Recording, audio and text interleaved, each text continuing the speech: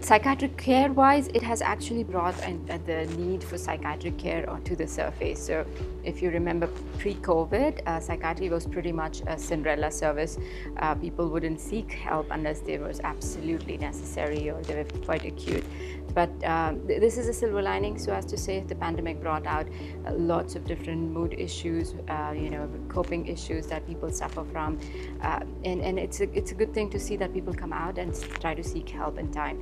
And in terms of delivering the care, there has also been again advancements, because psychiatry is not a very hands-on service, so we don't need to do a lot of testing, physical testing per se. So tele-psychiatry and remote care has been a very big advantage for our service delivery actually.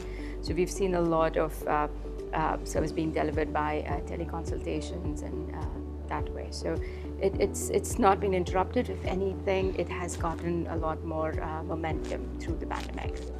Absolutely. I mean, because people have been locked up for so long, and I think so COVID affected different people in different ways. There was this group of people who were actually affected by the virus itself. So those their symptoms actually symptomatically they are a little different from the others. For example, having an inflammatory response has caused them to have more, predominantly anxiety or depression type of mood issues, and then there are people who are not affected by the COVID virus, but they were locked down, or they were estranged from families for a long period, and then that in turn resulted in some amount of insomnia and anxiety and coping OCDs came up.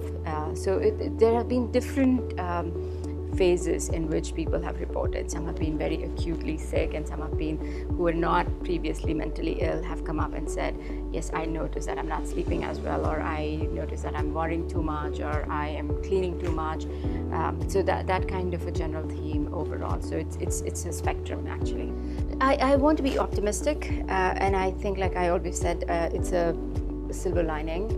Many people on different platforms, from the leadership of the countries across the world to healthcare, people are advocating for mental health. People are advocating not just for to treat mental ill-being, but also to pay attention to mental well-being. So there is this huge momentum that's taken up, which talks about staying healthy, and keeping well mentally and physically. So I'm really optimistic that seeking psychiatric help will become a little bit easier.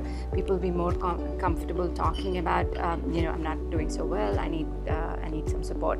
So I think that's where we are heading. So people will be more mindful about their psychiatric needs.